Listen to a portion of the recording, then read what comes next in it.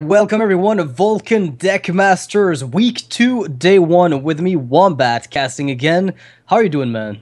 I am doing very good. Had a very entertaining weekend watching you work your way to second place in Challenge Stone. I got to say congratulations on that one. But now it's time to get serious. No more of those funny one-off decks. It's going to be guys doing some work here as we're going to hopefully fairly quickly move into Orange versus Herudra for our first set of the day. Yeah, I mean, Orange has been doing somewhat. He's been on a rough run so far in the event. I've talked to you about this initially in the first week. It's a bit. It's a player who's gotten really, sick wins. He's gotten 2 big tournament wins to his name, but the consistency is not always there when you see him playing tourneys, which is pretty weird, to be honest. Like, he's a really solid player, but sometimes he looks like he's putting a lot more effort and focus into his game. So maybe he'll pick up a win against Herudra. Again, Herudra, a player not well known at all. We've seen him play twice last week. Once versus Gara, against which he lost, and one versus Trump, against which, he did win on the first day.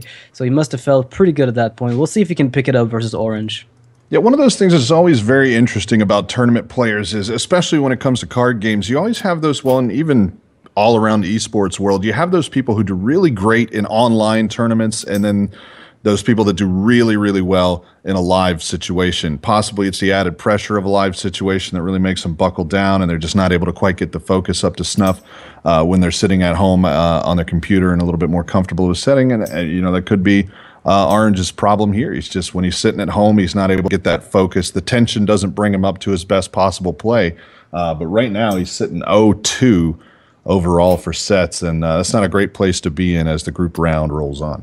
Yeah, I mean, it's going to be. I mean, it's not over by any. Actually, we calculated last week that at best, I think he can tie with some other players. He has to win his next 2 matches with the loss versus Herudra and the loss versus Gara.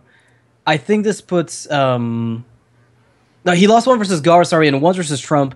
With those 2 losses, he has to win against Herudra today and against Hawkeye later, I think this week, or yeah, that it is, I believe, later this week or in the next week. He's gonna have to win his next 2 matches, and at best, he's gonna tie with the 2 top players at the moment. And it's unlikely that Gar or Trump will be getting a lower score than they already have. So Orange is gonna have to do his best to get in the top 3. Again, 3 players move in each round. It's just gonna be like really competitive at this point. Absolutely. I mean, it's a play to stay alive kind of situation. A play to stay alive and then hope that other people just get absolutely run into the ground. Orange is having some lag troubles with his computer, so his webcam's not going to be on today. The admins are aware of that.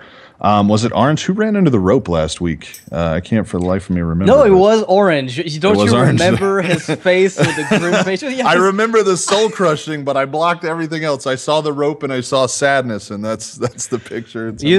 If you haven't seen this, guys, I urge you to look up the VOD from last week, because that Friday against Trump, Orange he had lethal, but the Grim Patrons were facing off against their deadliest enemy, the Sludge Belcher. And the combination of everybody trying to get in here at the same time and the Belcher trying to vomit a slime led to the rope just crushing Orange. He lost to the rope, basically, is what happened. That was just excruciating to look at. It really, really, really was. I mean, his nightmares for months to come are going to be shouts of everybody get in here. And he's going to wake up in a cold sweat. He's going to go, no, everybody don't get in here. Yeah, I still can't believe that, by the way. Like, that game, I still will remember for a long time.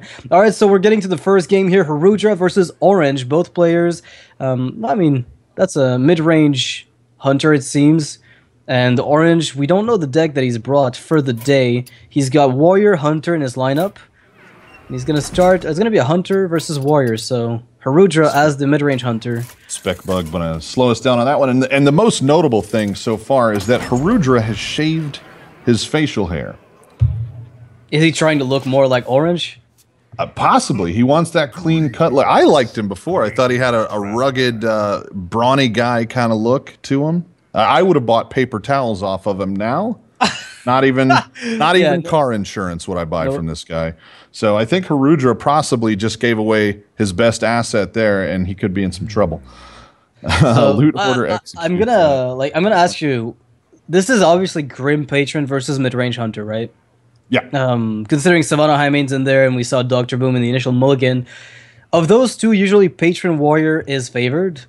by a slight margin. I think it's less guaranteed than maybe say against Face Hunter, but it's still favored for the Warrior. I wonder if Orange's problems with Patron will arise again. I mean, the odds are slim. He's taken the precautions. He's got his webcam off. So, I mean, hopefully he's not going to run into any weird hang-ups over time. I mean, he's certainly getting the draws out here early on that look good to set him up for that. Going to get Thorsan there on the next pickup. He's got his Loot Hoarder out on the board. But, again, he's set himself up for success here, likely knowing that he's going to be running that same deck in. So hopefully that's all he needs, is webcam off, and that's going to be enough for him. But Herudra putting together a nice-looking hand here so far. He's got 2 traps in. He's got the Savannah Highmane. Not a lot of early game look. Well, but, yeah. Orange has to be worried about that Houndmaster. Like, you have to pop the Spider just because you're afraid of a coin Houndmaster here, which would really put a dent in your ability to answer this, especially without a weapon, right? There is no weapon right now in Orange's hand, and that is very important to get early on. No, sir. Piloted Shredder going to come out now for Herudra. He's got his little Spider friends on the board. And nice little slow game here early on. We'll see what he does with the Houndmaster, if he's going to play on it. Herudra thinking about it for the moment. Yeah, there's this thing with when you're playing Patron Warrior against just about anyone, is you want to take face damage, at least one. You just want to take 1 face damage for Battle Rage, and right now Herudra hasn't dealt any damage to Orange's face. So I have to wonder if, let's say Herudra plays a Shredder, is he going to attack with both spiders or just the one? Like, yeah, I wonder how much he'll read into it, because the proper play here, I would venture to say, is probably to attack just with the one, but a lot of people might make the double attack. I'm not sure. I get a feeling. I don't like that. Bug lag, yeah. He's going to send one over. Dread Corsair out now for Orange. He's got his Umber Smith on the field. Here. He's going to draw 2 cards because the Battle Rage is going to enable it, instead of just the 1 card. Oh man, the Battle Rage. Let's see what he picks. He wanted to be aggressive, and he's going to get a Cruel Taskmaster and a Fiery War Axe on the back of those draws. Throw the axe down and get rid of that Shredder. That is sick. That is actually really good. That Fiery War Axe allowing him to remove the recurrent 4 damage and just simply take it once. And he's going to be able to play a cheap Dread Corsair and a Cruel Taskmaster. Orange's position is already looking pretty solid. Herudra going to pick up a taunt, which will slow things down just the tiniest little bit. Gets his Unleash the Hounds as well. So Herudra with some options here, at least going into the next couple of turns. He's going to go Knife Juggler this turn, looks like. Do you like Freezing Trap here? Like, how much do you like Freezing Trap, basically? Ooh, yeah, I mean, that's a hard call. Yeah, I think yeah. Yes, I like it. Yes, okay. I decided. Yeah, so Hero Power to weave in more damage or Freezing Trap. He's got really, like, 2 options. I'd want to go, because you're starting to get to that point where Orange's hand is looking a little bit scary, so you want a little bit of insurance, right? You want a little bit of, give me a little bit more time. That taunt, oh, man. Orange could get... Like, if there is a Freezing Trap falling down, Orange can play around it with a Warsong Commander, Cruel Task, kill the 2/2 that's now damaged, and then... attack with the 2/2 into the Juggler, Freezing Trap triggers, and then he gets to kill it with the Fiery War Axe. So if he does go for the trap, Orange can play around it magnificently. And he is going to go for the trap there, send it back over. Obviously, with perfect information, it's easy to make those calls. Oh, of course, yeah, definitely. Not going to have the benefit of seeing Orange's hand. So he is going to throw down the sensible choice, if not the best one going forward. Dread Corsair, the look here from Orange. He's going to throw... Come on, just let it go. Let the pirates, let them free. Yeah, you can just kill that with the Cruel Taskmaster. I really like Orange's play. It's obviously much better than going for Warsong, Cruel Task, and everything else. He doesn't need to trigger the trap just yet. The only drawback is, of course, if Herudra picks up a bow, but even then, I mean, it's not that big of a problem for you as a warrior. Yep, sends the Juggler packing. Herudra's board cleared. Freezing Trap still waiting to be triggered. He's going to grab a Web Spinner, which may be good. Curse of the Houndmaster. Yeah, it's pretty solid. I don't hate that. And he's going to curve nicely into the Highmane. I think Lotheb was probably somewhat of a more interesting card to find here, but... Patrons for Orange. And here it starts. Here's the potential nightmares for Orange could turn into actual nightmares for Herudra. We'll see how quick he's able to play this time. Emperor Thorsten enabling the turn 7 Warsong Patron. It's like, it doesn't get better than this. Like, it's crazy good. Trap triggered. Back goes the Taskmaster. And out comes the Thorsan. So Orange gonna make out pretty good there. Clears the taunt away, and he's ready for a big next turn. What do you do here? You have to kill Thorsan, but you can't. Oh, wow. The only way for him to do so is to waste the Unleash on a single minion. If he'd magically had a sniper hanging out in his deck. So, didn't. Weirdly. Doesn't everybody? Oh, how do you do this? Looks like he's going to go with it. He's going to drop the high main. And Orange is going to be able to pop that high main and spawn a ton of patrons off of the 2/2 hyenas. That's just rough, and everything going to get just a little bit cheaper on the backside of it as well. Oh, wow. This is not good for Herudra. He's just going to have usually high main, usually pretty sweet here against a warrior, but not this time. Set up beautifully. Slam. Do you? I guess you could. Why not? Spawn an extra 1/1. An extra 3/3 before you whirlwind. That way you can attack. Yeah. And Deathbite going to be the draw there. Yeah, sends the patron over. Yeah, not bad value there. And then Whirlwind out. Going to bring the execute party. Well, Herudra's going to be in a world of pain. Yeah, just, I mean, a rough spot to be in. In comes everybody. Big board now for Orange. I mean, there's some clearing that could happen. I'm sure he's wishing that explosive trap had been on now, as the freezing got a little bit of work done, but ended up making sure there's a big board of patrons. Out comes a mad scientist. Too little, too late there. Does he ever go for like an Unleash explosive play where you set up everything so that it will die right away without spawning additional patrons? Because the board's filled up, so you can start pinging away the patrons without too much of a problem. Yeah, there's definitely an opportunity for some smart play. Yeah, he's gonna go for it, obviously.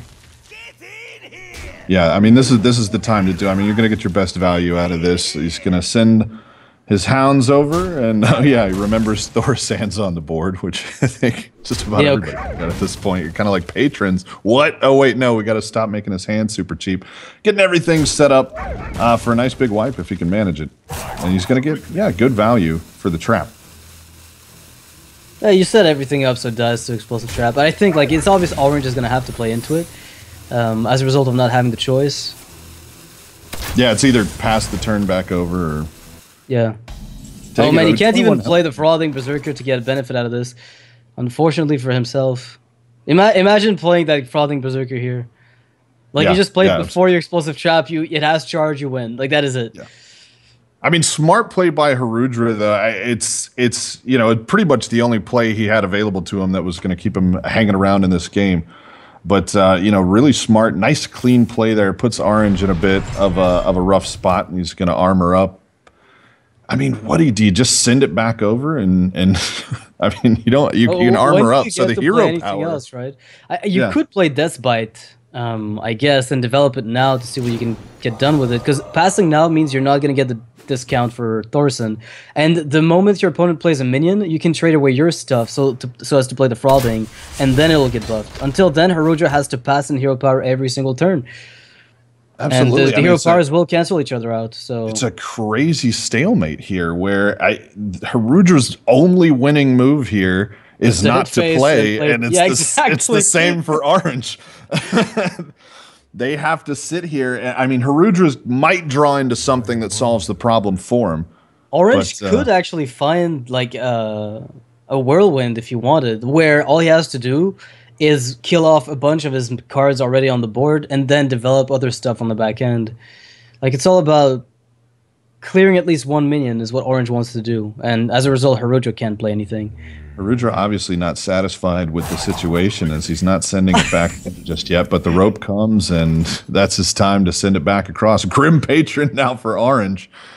In case he is building a nice board on the back side of this. So, I mean, it's really going to be at Orange's behest unless Herudra finds a really nice clear. His deck not really particularly threatening at the moment, as he's just got a big gangly bird, a spider, a mad scientist, an abusive sergeant. It's not the scariest thing in the world Not until all of Orange's board is just absolutely wiped out. He knows it's the explosive trap. There's just, again, only winning move right now is not to play. Honestly, if that Emperor Thorsten was a Grim Patron, Herudra would probably be fairly happy. Because it's not going to do anything. Like, there's not going to be a swing coming back. Oh, wow. Can you really do this? Ooh, I mean, everything dies, right? Anyway, like, the first trap, the trigger is explosive. So I guess you've got no drawback doing this. Yeah, never mind. Never mind. My outrage was... Yeah. Oh. And there's the whirlwind. So Orange now going to be... he's got some options. He sees the options. He's going to go straight. He's got to do it. Yeah, he puts it back down.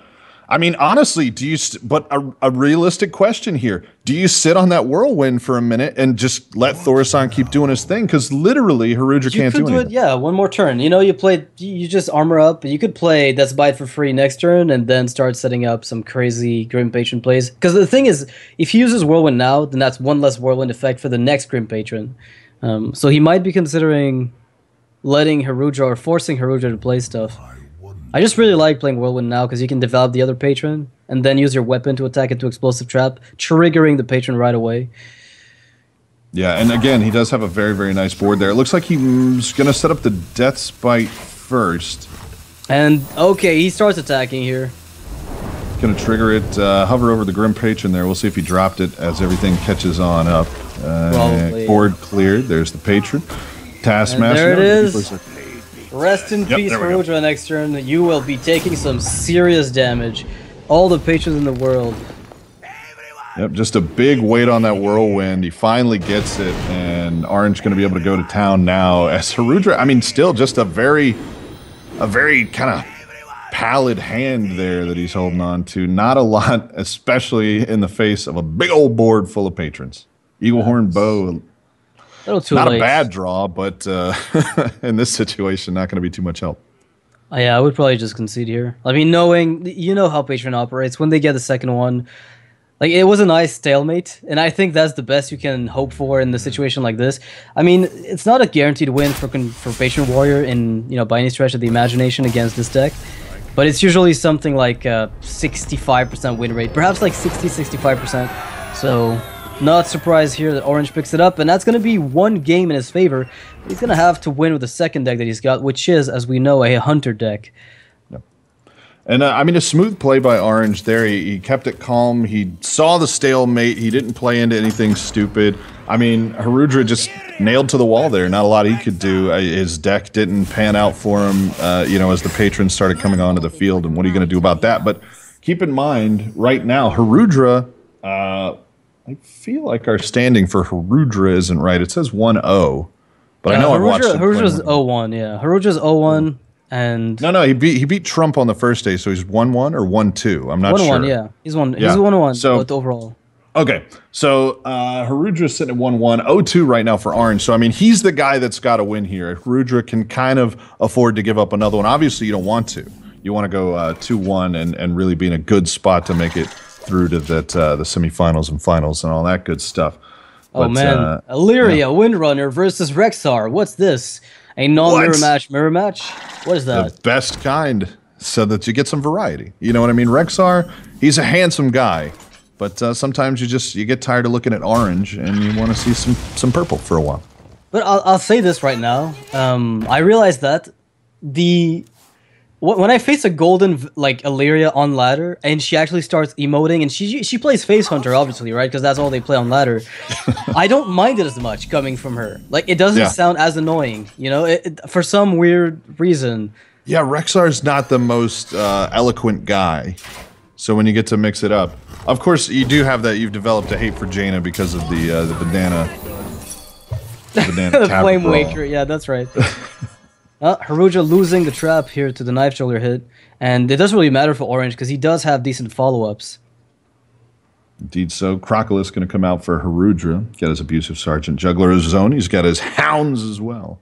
He's also got a Lotheb for the coin next turn if he wants Lotheb and an early Dr. Boom as well, so, if he can get that out unanswered, because that's the real mirror match lately of Hearthstone is Dr. Boom, Dr. Boom. Not only is it who plays it first, it's who gets the best boom bots when you play it first. Yeah. And for some reason, when they go face, they're always 1 damage. You never get that 4 damage on the face. When you really need it, when you're just like, come on, hit him in the face for 4. 1. Well, I mean, when my boom bots hit, they hit for 1. When their boom bots hit, when theirs hit, like they 17, hit of for 3 course, right? Yeah. There's a problem there, I think. Abusive Sergeant gonna buff up that Crocolisk, and Herudra gonna send it back over to Orange, who grabs a kill command. That's not a bad card. Not very useful here. I think I like playing Core Rager because, like, Shredder or Core Rager, either or. Like, you have 2 choices. Oh, you gotta just go for the stickier minion, which obviously, in the face of nothing really threatening, is the better option. Now, will we see Lothab? I wouldn't be surprised too, because it lives through the 4-3, and it's really only weak to like a beasted up kill command or a Hunter's Mark from the Shredder, which really isn't that likely. Yep, and he's just gonna have to sit on stuff for a turn. He's got his own Lothab if he wants. That is a crazy outcome for him. Top decking this gave him a clear play. Anything else was kind of eh. That is definitely what he wanted.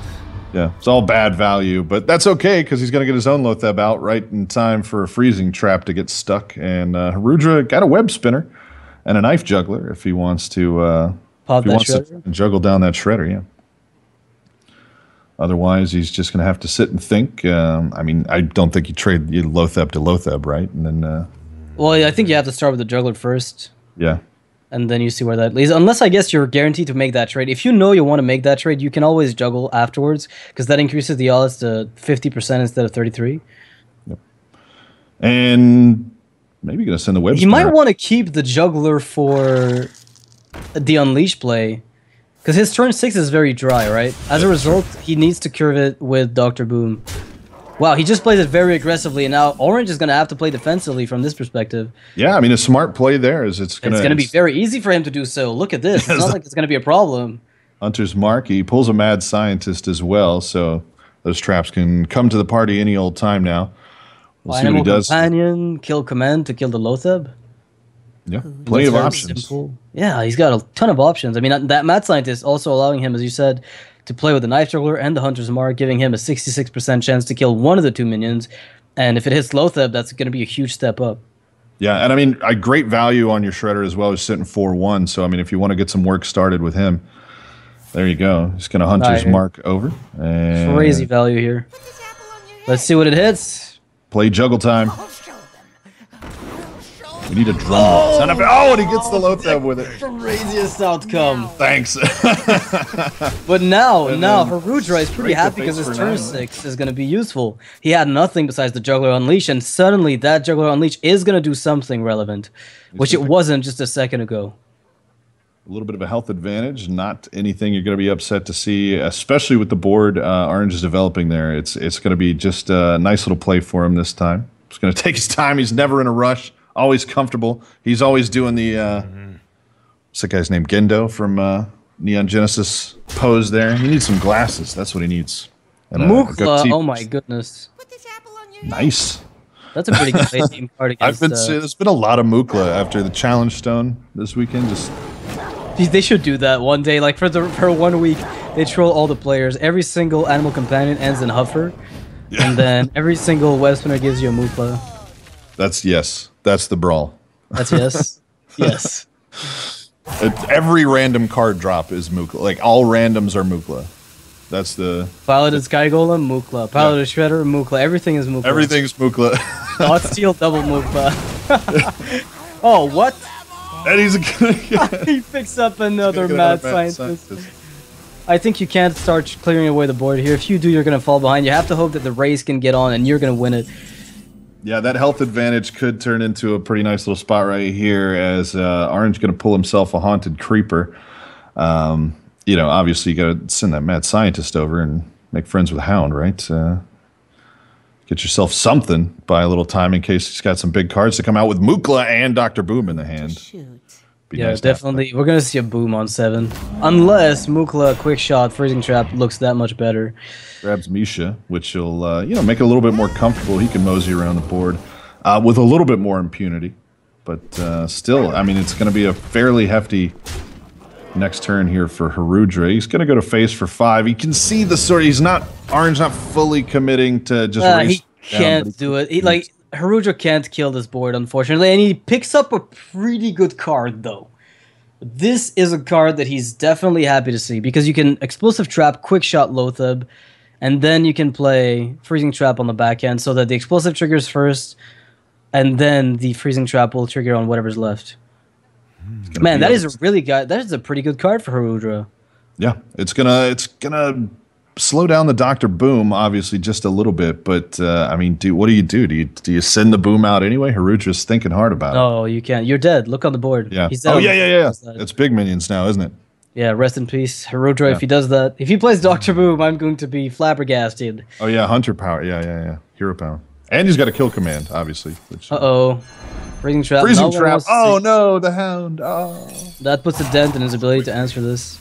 Now suddenly that blade doesn't look nearly as good. Oh, and he's got to do it with a Freezing Trap. It's not going to work. I mean, a little bit of time here, but yeah, no, does he? Can he clear? Yeah, he can clear everything but the Core Rager. That's why he needed to be able to play Freezing Trap on the back end, but since that was the explosive, the Freezing Trap. For Orange, another big grab. Just, I mean, a solid, smooth curve there for Orange gets him right in the way of Dr. Boom in a way that Herudra just couldn't do anything about. Got his secret in play now, and Savannah High Main gonna get dropped onto the field. I mean, a lot of big damage here. He's gonna have to kill that 4-2 and play Freezing Trap in the same turn. Otherwise, that High Main is going to finish the game off. Could that be the huffer he's waiting for? I guess Misha does not have that either, but the worst. He's gonna get Leok. He's gonna get Leok and play a Freezing Trap and wee all the way home. Yeah, that's gonna be it. For that one, sends the hero power across, an impotent 2 damage, and Unleash the Hounds on the back of it in case Orange wasn't happy enough with his board situation. He is gonna get that sent back into the hand. And not a Orange problem. is gonna take this series 2-1, basically. Herudra not even getting a single win off of Orange, which means I think that Orange has a chance to equalize in this group with some of the 2 players who are at the top over there at the moment. Gar and Trump, both at 2 wins. Orange needs to win his game against Hawkeye as well to just equalize, and Herudra is also going to have to win his game against Hawkeye to at least contest the game versus Orange. I mean, he's got to be, if you're Orange, you got to be happy there to end up 1-2. Obviously had a real rough start there. I mean, had Trump 100% nailed to the wall in that patron game and just roped out on it. What are you going to do? But convincing 2-0 victory here over Herudra, who has, I mean, been playing pretty well so far this tournament. Had a couple of stumbles here and there, but a solid win there for Orange. Going to possibly keep him alive in his group. Who knows? What could happen? I just want to reiterate for those of you who might not have been around initially, this is a best of 3 conquest format. People with a ban. People bring 3 decks in a conquest format, so they have to win with each of the decks they have, and one of the decks they bring gets banned. So this makes it easier for the players to target a specific counter deck that they really don't want to face off against and eliminate it from the pool and go through with whatever strategy they've got. Of course, the variance is higher, but it does allow for a lot more deck targeting. If they think the players they're going to be facing are going to be playing specific play styles, they can target that very easily. Absolutely. And of course, Vulcun Deckmasters tournament brought to you by Vulcun. Head over to Vulcun.com and check them out. Some great fantasy esports stuff happening over there. And of course, brought to you as well by Squarespace. Head over to squarespace.com / is it Deckmasters? / Deckmasters. I'm going to check. / Deckmasters. Yes, that's what it is. Yeah, there we go. Basically, build a website. If you don't know how to build a website, it's going to be super easy. Just check them out. Again, thanks for Squarespace for doing this. We're going to be taking a short break, and we'll be right back with Colento versus Bunny Muffins. Bunny Muffins, a very high ladder player, versus the god of Hearthstone, the god, yeah. Colento. I mean, I've got no other words for this. So don't go anywhere, guys. Stay tuned in. We'll be right back.